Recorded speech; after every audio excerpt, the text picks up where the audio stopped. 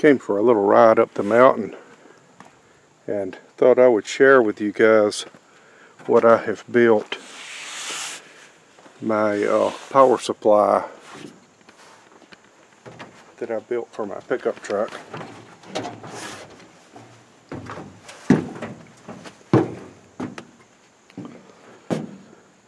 Good camping power supply too. And basically what it is, well, let me demonstrate it first. I've got this light hooked up because it's got a load sense on the inverter. And that's so you can leave it on and ready, but conserve battery power. And so what it does, it goes into a sleep mode, but it sends pulses out looking for a load. And when it detects a load, it comes on. So there we go, it's on now. So I usually use a light of some sort, you know, to give it a load to turn it on before I try to use any inductive loads with it. It'll come up with just an inductive load, like this skill saw, for example. But it's probably not good for the motor in the saw.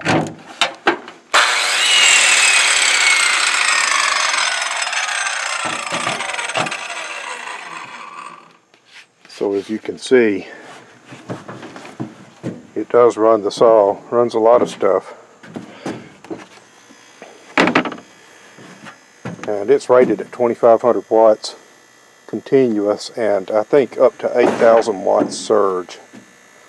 It's an old Trace inverter, and Trace is not made anymore, but they used to be the absolute top of the line inverter that you could buy before Outback and all that existed. And I think the first best inverter was the Hart interface, and then after that came the Trace.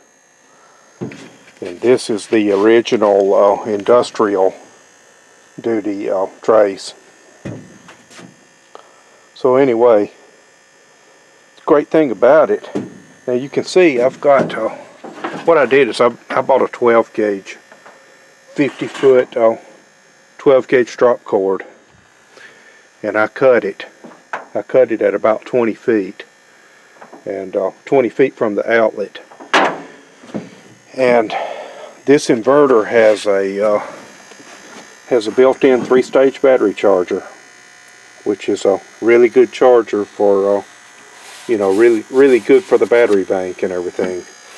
And I think it's good at up to 120 amps. Of course, with this small battery bank, I wouldn't want to run it at 120 amps. That would be too much on a regular basis anyway. I could probably do that if I really needed to, get it back up to speed in a hurry. But I run it at about maybe 25 or 30 amps for the most part. So the inverter and the batteries are just a pair of 6-volt golf cart batteries, and those are better than 12-volt batteries. You know, if you run a couple of, say, group 24 or group 27 12-volt deep cycle batteries, then you have to run them in parallel, and that's not as good for the battery.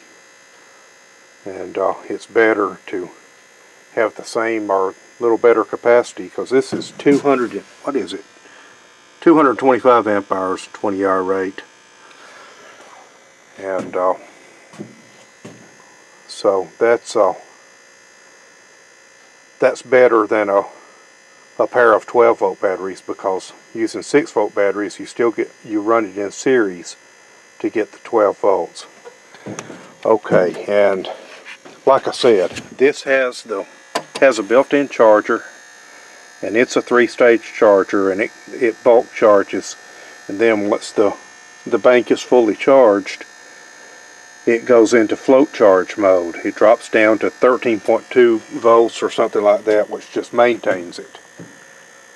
And it also has it's the standby model, which is what it's a U2512 SB. SB meaning standby, and that means it's got a relay in it. And that's where the other half of the power cord went.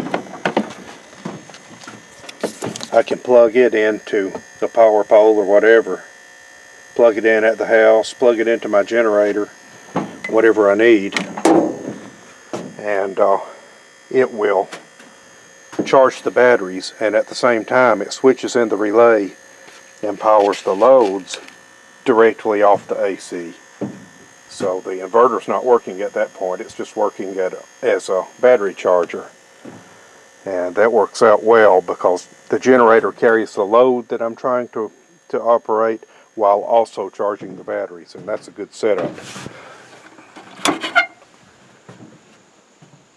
Okay, I don't know if you could hear that, but it just turned off.